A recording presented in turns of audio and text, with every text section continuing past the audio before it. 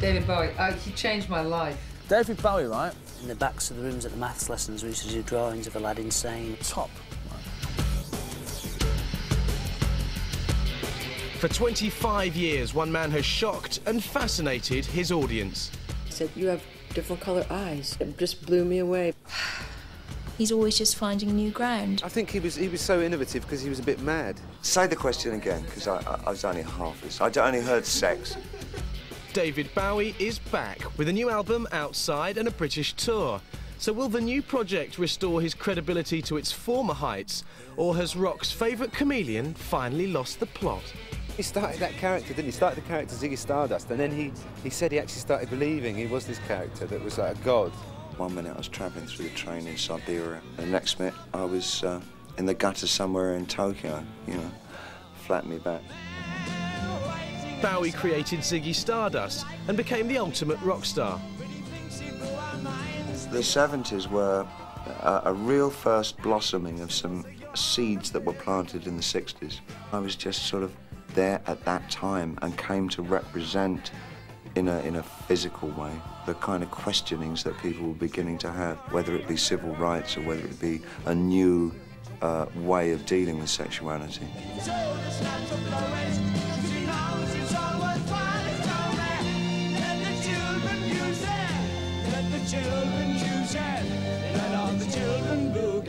Was it important for you to kill off the old characters, Ziggy? Whoops. Well, I'm not murderous by nature.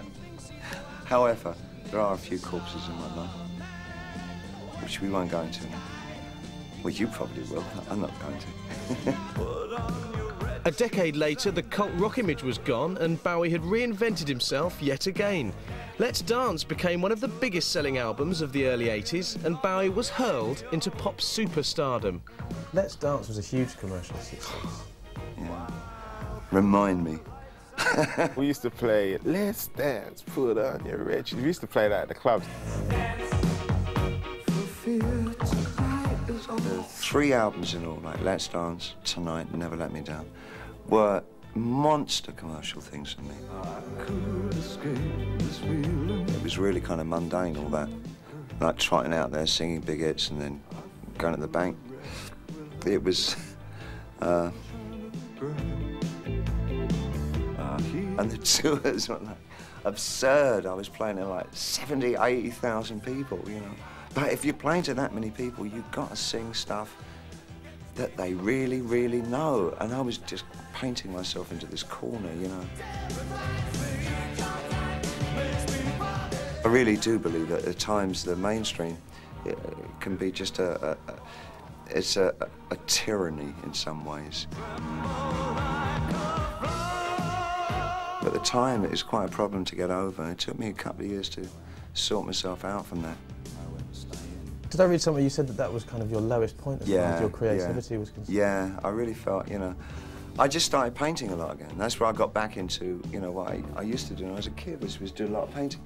And so I turned to that for solace. I thought, well, if I can't be artistic in music, I'll just become a painter again. Bowie ran for cover and re-emerged in 1989 with a new rock-based project. But then I met Reese Gabrels and we formed Tin Machine, and that was really a very freeing experience for me because I immediately broke up all idea of what on earth I was supposed to be in the public's mind.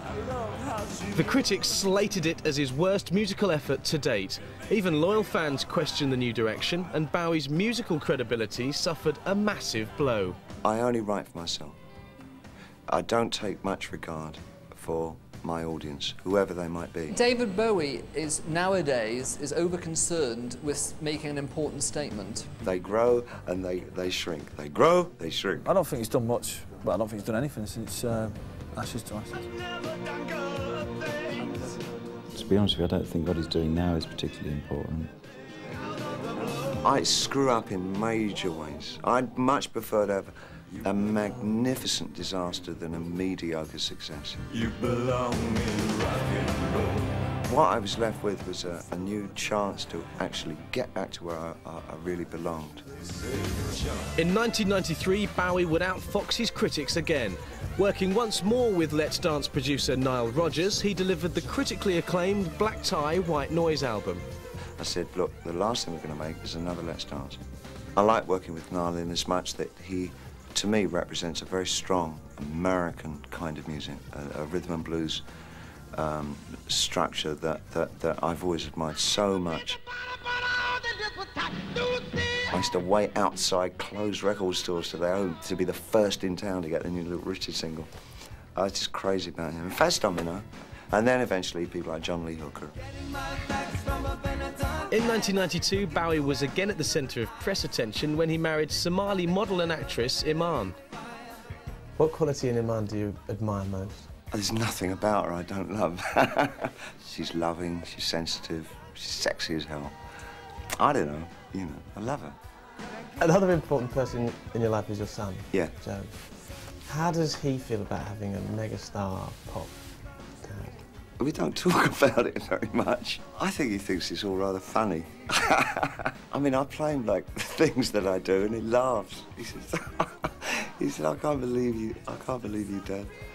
He said, how come you still get so excited about it all? Despite having a home in Switzerland, Bowie now spends most of his time living in the States. In this country, it's like two nations living within sight of each other, but not anywhere near. Does that cause you problems with your personal life? No. You get the odd comment, obviously, you know, one always does. But you're kind of in that strange position where the celebrity factor almost presents some kind of cocooning to that, you know, because they say, oh, it's David and Iman. But I'm always terribly wary about the celebrity thing anyway, because you kind of think, well, what? You know, where would I be in their eyes if I wasn't who I was? In the US, there were rumours of a return to form when Bowie took another musical leap in the right direction. He's a cool guy. And you heard about his new 9 Inch Nails extravaganza? In September, Bowie stole the limelight when he toured with cult rock band 9 Inch Nails. I've always thought of myself more as considered like that eccentric, limey, whatever. Hello? Beer nuts. That comes over intermittently and does a tour and then goes away again, and it's sort of, you know, like that. I used to drum along to Ziggy Stardust. Did you? Kurt Cobain says some great things about my stuff when I've been in interviews, and then Trent and all that. And I became aware that with the new bands, it was really the first crop of bands that were kind of being influenced by what I'd been doing. It seems Bowie continues to be inspired by the younger generation of British artists. I like Goldie and a guy called Gerald. They're kind of like my fave raves this week. I tend to be more interested in the material that's on the edge, you know, on the periphery of the mainstream. Tricky especially, I think, is so cool. It's really interesting. I mean, it's a real great example of real hybridization of music forms. Never afraid to take creative risks, Bowie was a multimedia artist before the term was coined. In April, he exhibited his artwork at London's Cork Street Gallery. That was really brave. I enjoyed it tremendously. It was really interesting to see the kinds of people that came into the show, from haters to lovers. Do you think that there's a... Not too many old lovers, actually.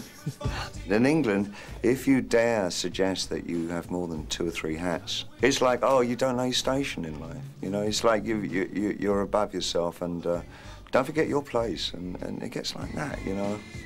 Do you worry about your artistic credibility now? When haven't I?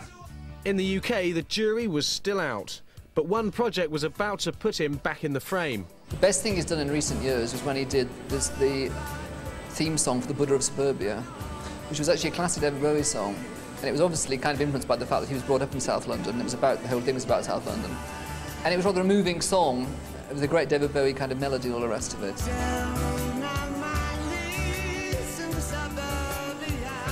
and he wanted me to do the music for his book, which was a play to TV.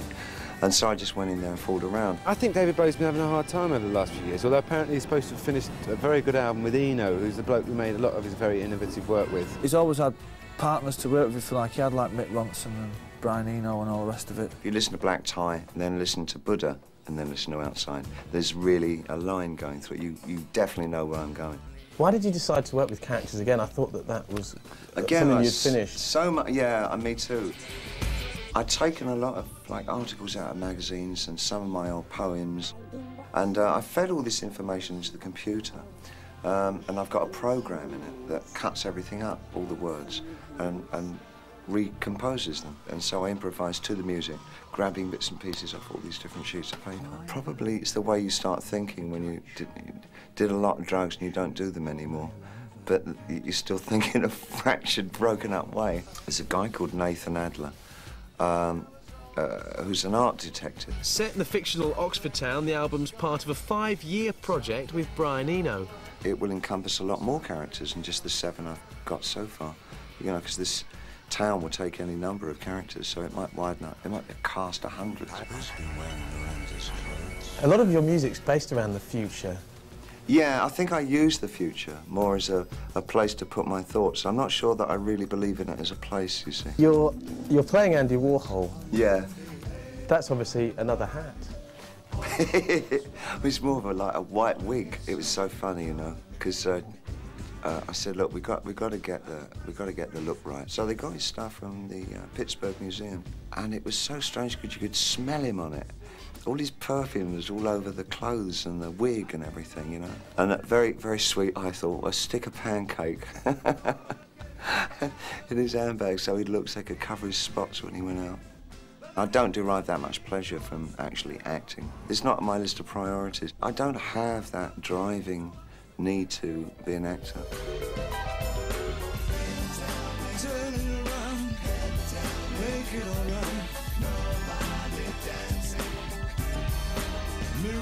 You're coming to England? Yeah.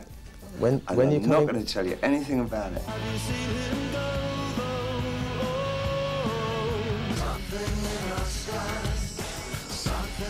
So how does Bowie cope with being hailed as a pop legend?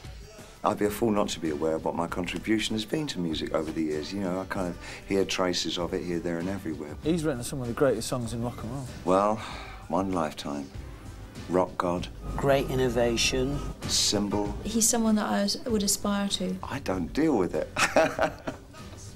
You kidding me? He definitely contributed to pop music in a major, major, major way. They got a message from the action man. My little China girl. Reach out over race and hold each other's hand. Miracle good night. It's the heart. It's a bit like being an eraser, a rubber, because what you spend half your time doing is wiping out everything that people thought before. I think that's my job anyway. Is to continually say everything you knew was wrong. But I wonder how many people know who David Bowie is, really. I was thinking this. People watch the OZone, they don't even know who he is.